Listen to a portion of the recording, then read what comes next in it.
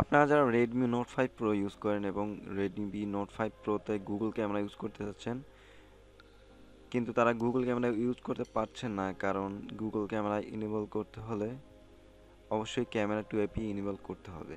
R by default এই Redmi Note 5 Proতে camera two AP enable করা থাকে না, এটা করে নিতে হয়। তো এটা কিভাবে করবেন সেটাই আজকে আমি দেখাবো। তো চলুন শুরু করি। প্লে স্টোর থেকে এই অ্যাপটি ডাউনলোড করে দেখতে পারবেন যে এখানে আপনার ক্যামেরা টু এপি ইনেবল করা আছে কিনা। তো এখানে দেখতে পাচ্ছেন যে আমার এই ফোনটিতে ক্যামেরা টু এপি ইনেবল করা নাই। এখানে দেখতে পাবেন যে Gcam আমি বারবার ওপেন করতেছি, বাট এটা ওপেন হচ্ছে না, কারণ ক্যামেরা টু এপি অবশ্যই প্রয়োজন হবে এই Gcam ব্যবহার করতে হলে।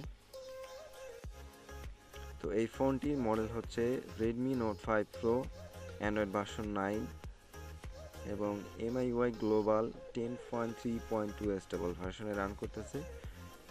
এই ক্যামেরা টু এপি এনেবল করতে হলে অবশ্যই আপনার মিউই আনলক থাকতে হবে। ডেভেলপার অপশনে গিয়ে আপনি দেখতে পারেন যে আপনার মিউই আনলক করা আছে কিনা। যদি মিউই আনলক করা না থাকে, ইউটিউবে একটু কষ্ট করে সার্চ করে দেখবেন যে কিভাবে আনলক করতে হয়, সেটা টিউটোরিয়াল দেখে আনলক করে নেবেন। তারপরে আমার এই স্টেপগুলো ফলো করবেন যদি আপনি ক্যামেরা টু এপি এনেবল করতে চান।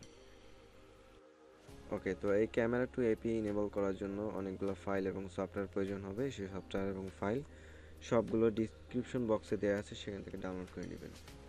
ওকে, এবার যা করতে হবে, এবার আপনার ফোনটি অবশ্যই বন্ধ করে নিতে হবে। বন্ধ করার পরে পাওয়ার বাটন এবং ভলিউম মাইনাস বাটন একবারে প্রেস করে ফাস্ট বুট মোড ওপেন করতে হবে।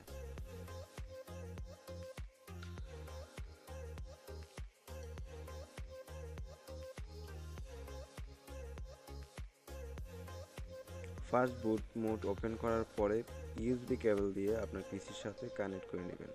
তারপরে এই সফটওয়্যারগুলো ইনস্টল করার জন্য ওপেন করতে হবে। তো প্রথমে এখানে আছে, দেখতে পাবেন যে এডিভি সেটআপ নামে একটা সফটওয়্যার আছে। সফটওয়্যারটা ওপেন করতে হবে ডাবল ক্লিক করে। তারপরে এরকম একটি ব্লু রঙের একটি উইন্ডো আসবে, সেখানে ওয়াই প্রেস করে ইন্টার করতে হবে সবগুলো পারমিশন ইনেবল করার জন্য।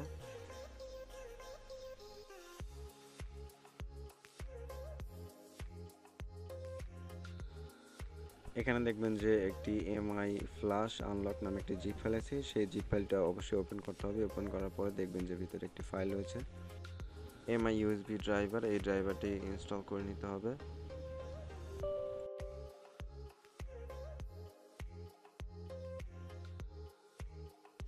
ওকে, এই ড্রাইভারটি ইনস্টল করার সময় ইউএসবি একবার রিমুভ করে তারপরে আবার প্লাগ ইন করতে হবে, তাহলে ইনস্টল হয়ে যাবে।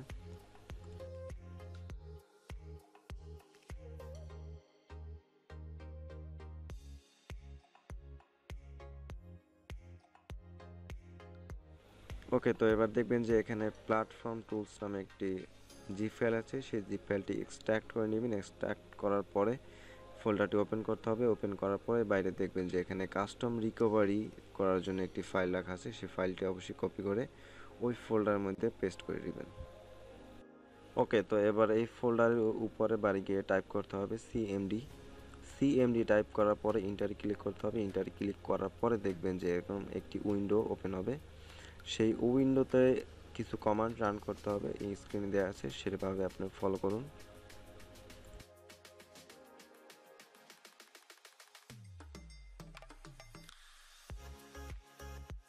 তো এখানে দেখবেন যে একটি কাস্টম রিকভারি ফাইল আছে, সেই ফাইলটা মাউস দিয়ে ধরে নিয়ে এভাবে এই সিএমডি কমান্ড যে উইন্ডোটা আছে সেই উইন্ডোতে ছেড়ে দিতে হবে।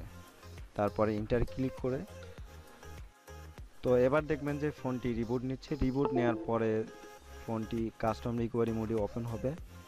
এটা শুধুমাত্র টেম্পোরারি কিছু সময়ের জন্য রিবুট নিয়ে কাস্টম রিকভারি ওপেন হবে, পার্মানেন্টলি নয়, কারণ পার্মানেন্টলি যদি এটা করা হয় তাহলে আপনার পরবর্তী আপডেট যে এমআইইউআই আপডেট আসবে সেটা হয়তো আপনি ইনস্টল করতে পারবেন না। এই জন্য শুধুমাত্র টেম্পোরারি কিছু সময়ের জন্য এটা আমরা বুট করলাম, এতে ফোনের কোনো রুট বা কোনো ধরনের সমস্যা হবে না।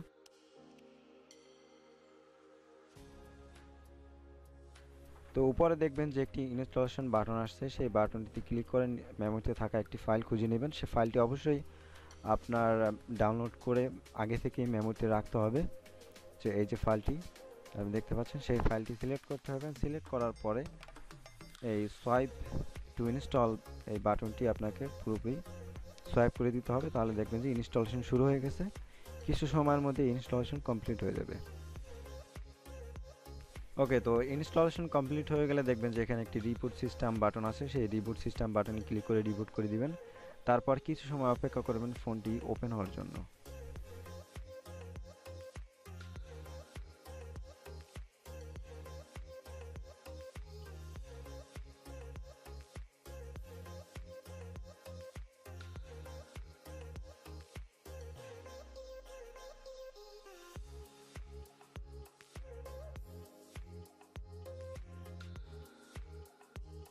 তো এবার আমরা একটু চেক করে নিই যে ক্যামেরা টু এপিআই ইনেবল হলো কিনা। তো আমরা এই অ্যাপটির মাধ্যমে চেক করতে পারি। তো এখানে দেখতে পাচ্ছেন যে সবগুলো ফিচার এখানে ইনেবল হয়েছে ক্যামেরা টু এপিআই। তো আমরা একটা গুগল ক্যামেরা ওপেন করে দেখি যে গুগল ক্যামেরা ঠিকভাবে ওপেন হচ্ছে কিনা। হ্যাঁ, তো গুগল ক্যামেরাও দেখতে পাচ্ছেন যে এখানে ওপেন হয়ে গেছে এবং সব কিছু ঠিকঠাকভাবে কাজ করবে।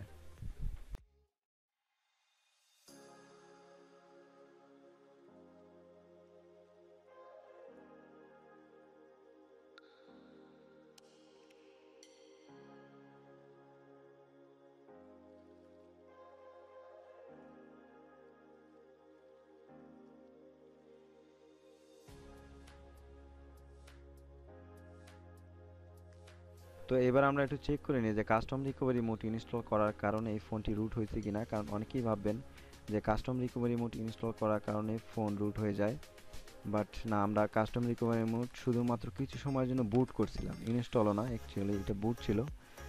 কারণ আমরা জানি যে কাস্টম রিকভারি মোডটি ইনস্টল করলে মিউই আপডেট বন্ধ করে দেয়। তো আমরা এই জন্য কাস্টম রিকভারি মোড ইনস্টল করি নাই, শুধুমাত্র বুট করছিলাম। তো তবুও আমরা একটু চেক করে নিই যে এখানে এই ফোনটি রুট হইলো কিনা।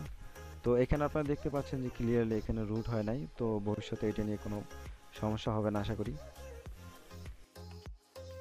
তো এই ছিল video, thank you for watching.